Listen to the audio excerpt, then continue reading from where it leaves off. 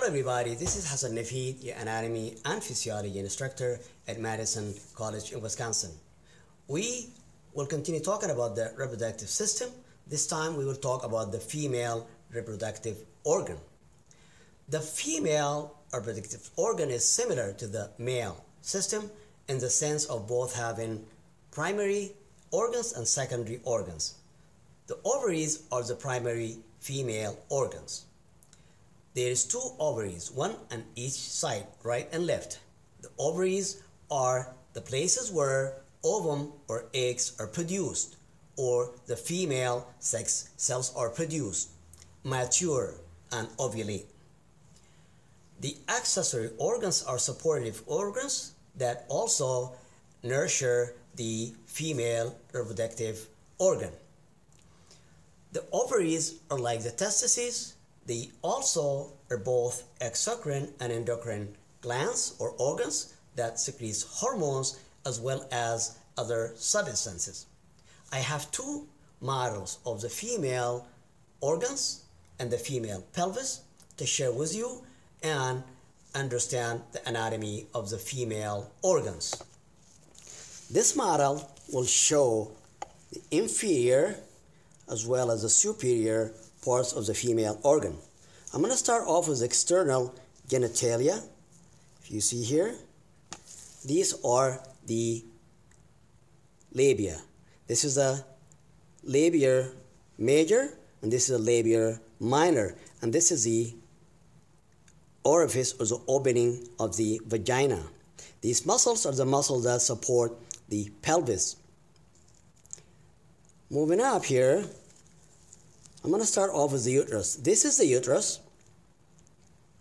This is the fundus of the uterus.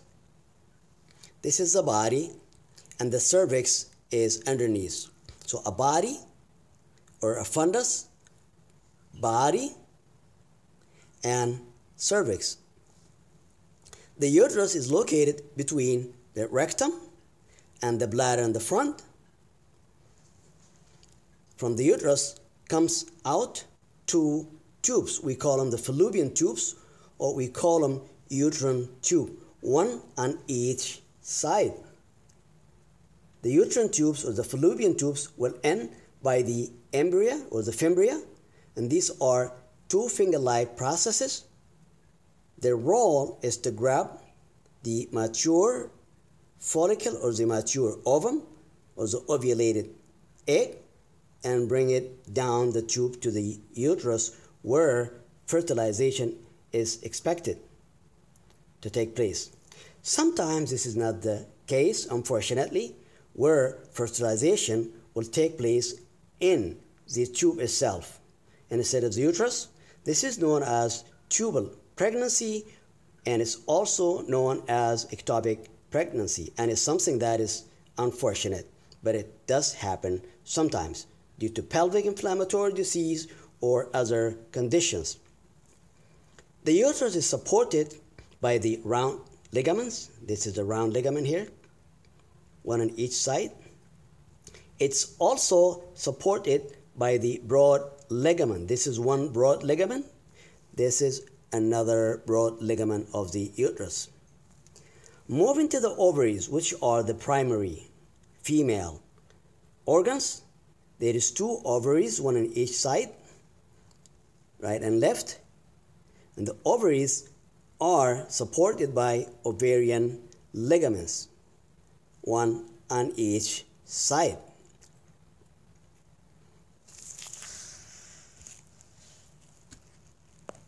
This is another model showing a side view or a lateral view of the pelvis as well as the female reproductive organs.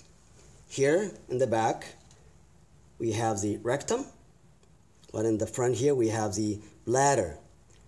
This is the uterus in the middle. So the uterus is located anterior to the rectum and posterior to the bladder. So there is some anatomical relationship between the uterus and the bladder and the uterus and the rectum. And that's why in cases of pregnancy, sometimes early pregnancy might present with just increased frequency of menstruation or increased frequency of urination due to the presence of a fertilized ovum that is in the uterus, and it irritates the bladder and causing this feeling.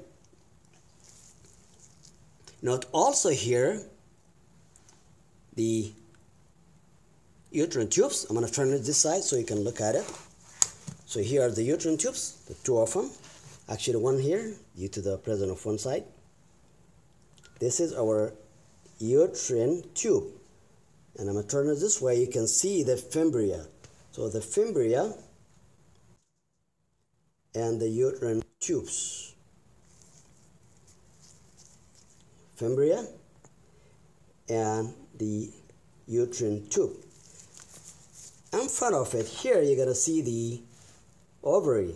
So this is the ovary and this is the ovarian ligament. Ovary, ovarian ligament, and this is the uterus.